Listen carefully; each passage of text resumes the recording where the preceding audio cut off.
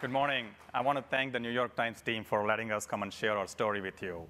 I want to talk to you about Memphis Meats. My name is Valeti. I'm a cardiologist. I founded this company with Nick, my co-founder, in September 2015. And I want to talk to you about what we're doing. We're raising animal cells instead of animals to grow meat. And if you think about the market size for meat right now, it's $1 trillion, and it's expected to double in the next 30 to 35 years. That's an enormous market, right? At the same time, consumers are paying attention like never before to the food quality, health, impact on environment, and animal welfare. And meat production really hasn't changed in the last 10,000 years.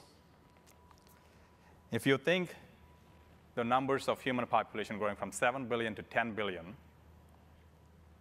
are kind of scary, you're correct. Tom Friedman said it's the mother of all hockey sticks. But how often do you get to correct Tom Friedman and point him to a different direction and reshape his message?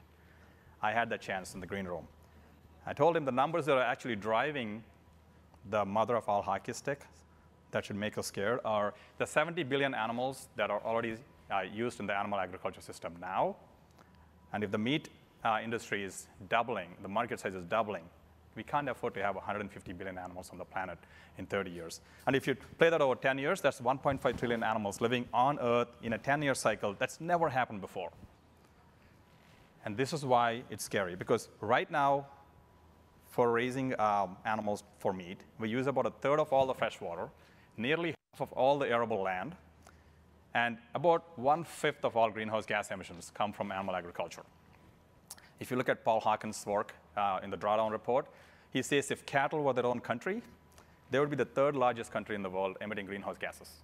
That's scary. And we can't have this double because it's going to completely disrupt our water, land, food systems. But what if I told you you could have delicious meat every time you crave beef, pork, or chicken without raising an animal? You probably won't believe me. So let me show you how we're doing this. This is our work. So let me walk you through the bottom part of this first. All animals start from cells. These cells then grow inside an animal. There will be about 30 trillion cells in a cow or a sheep or a pig. And they're raised, and at the time of slaughter, meat is produced, and then they're cooked in all the products we love to eat. We're only proposing to change one step in this process, where we still start from the cells. These cells are already there in the steak that we eat or in the chicken breast. Some of these cells are capable of renewing themselves. We isolate them, we put them in a clean, nutritious environment, and we give them what you would expect a baby calf to eat and grow. Things that are very familiar: proteins, amino acids, lipids, sugars, water, oxygen. We let them grow, and then once the meat is ready to harvest, we harvest, and then it just enters the same way you cook meat. So that's what we're proposing. But I think the fundamental thing here is we're saying throughout the history of humanity, meat always came from animals. So meat equals animals. We're saying meat's coming from meat now. And what if we can meet the demand of meat that's exploding in the next 30 years? Let me show you some products, because I don't think you'll believe me until I show you some products. This is a delicious beef meatball we did last year. And we had a session of tasting, and it was debuted to rave reviews, and the video went viral.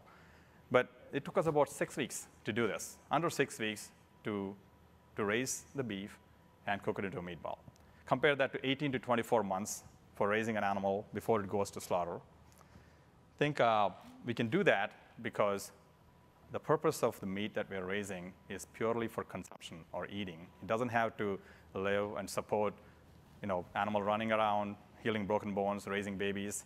So I think we're kind of taking a path where let's put the best meat on the table with the best profile on it. I want to show you some more products. Earlier this year, we debuted 2 different species, poultry, and what we have on the slide is duck. This was cooked in the style of duck l'orange, popularized by Julia Childs, in a kitchen actually around the corner where she used to teach. We had a number of people in the room, including reporters from a very prominent newspaper, not called New York Times, though. But what we had was the first time ever bird meat being produced without raising a bird.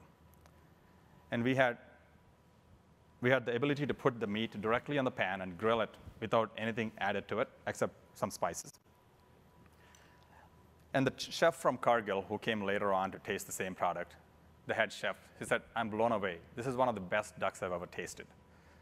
Now, we did this for two reasons. One, we wanted to show that our platform could be global. As you know, duck is one of the most popular meats in China.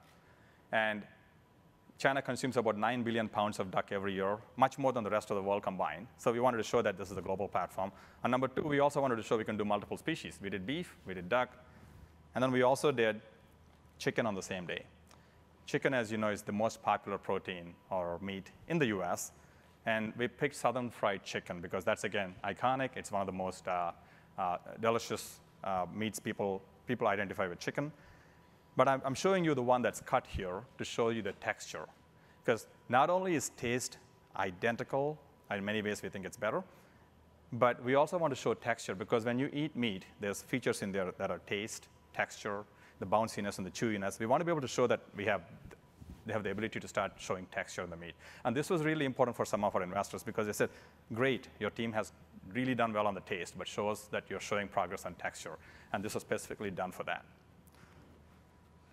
I'm going to take you to some non-appetizing pictures now. This is what happens when you start testing all the foods in a lab. And again, most of the foods we eat, they come from a lab at some point. Cheerios were designed in a lab, or lots of food products that we eat from any restaurant, they're designed in a lab and they come out.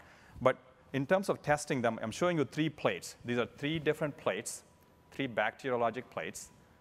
And on the left side, we have conventional poultry. In the middle, there's organic poultry. And then on the right side, it's Memphis Meats poultry. What we did was we put poultry in those plates and left them out at room temperature for 2 days. And they all started as if they were clean when they were, very similar to what the one on your right-hand side is. But within 8 hours or so, we started seeing bacterial growth. And by 24 hours to 48 hours, it essentially fills the plate. And you can see that the conventional and organic have slightly different flora. And our scientists tell me these are very typical of E. coli and salmonella growing. And the reason I'm showing this is fundamentally when we detach slaughter from meat production, you drastically minimize the chance of getting bacterial contamination in there, which happens at 2 places. One is when an animal is slaughtered and there's a slit in the middle and the animal is peeled off. It's called peeling a banana in the industry. The bacteria from the skin gets into the meat. And the second one is when you ligate the guts of the animal. That's when the feces can go into the meat that's being produced or processed. Once you detach that, you do not have the chance of contamination as much. So we drastically minimize the risk. And this means a lot for supply chains and refrigeration and keeping things fresh and reducing waste. So this has been replicated by all the species when we test them in our lab. We're also looking at what consumers are talking about this product. Although people have been talking about this for almost 80 or 90 years. In fact, Winston Churchill in 1932 said, what if we can just grow the parts of an animal we love to eat instead of growing the entire animal? So this has been out there for a while. People have been talking about the solution. And if you look historically at how the reactions of consumers are, they've always been really good. But we are noticing in the last 2 years, once we started showing what these products look like, there's a significant interest. The most recent one is an academic paper I'm quoting here, where 2/3 of the US demographics said they'd be very interested in clean meat. This whole industry is being called clean meat, by the way. And about half of them said they would completely switch to clean meat from conventional meat. And even if you look at surveys that have been done previously, the worst of those surveys are around 20% acceptance rates, and the best are around 86%. Now, if you are an entrepreneur and you're taking a big idea out, those are huge early adopter markets. And there's even before we as a company went out there and started educating or talking to people about what we're doing, what the benefits are, what the impact of this could be. So we're really excited about the consumer sentiment. We have a lot more work to do. We have to get this out in front of people. And I can tell you the magic really happens not when we're talking about it or showing pictures, but when someone is in the room watching our chefs cook it and tasting it. I think that's when the magical moment happens. What does it look like at scale? Clean meat production at scale, because of how it's produced, we think has enormous impact in lowering the use of land, water, reducing the greenhouse gas emissions by nearly tenfold. And that's because the production cycle is focused on meat, not raising an animal through its entire life cycle. If it's a young steer, beef cattle, 18 to 24 months. If it's a dairy cow, spent dairy cow, it could be 5-6 years. You don't need to wait that long to get really high quality meat. So I think we think about all of this. There may be other solutions that can purely lower greenhouse gas emissions by 100x or 50x, let's say. But the key thing here is, historically, we've always evolved to eat meat. We're finely calibrated as creatures to understand the taste and the texture of meat.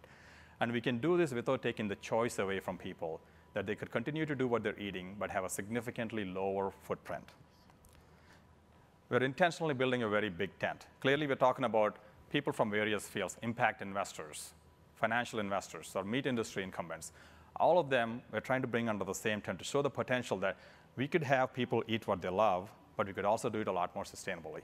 And this is intentional as we build our team as well as our partners. And we've done all of this in under 2 years. And now we're accelerating the production, taste, texture.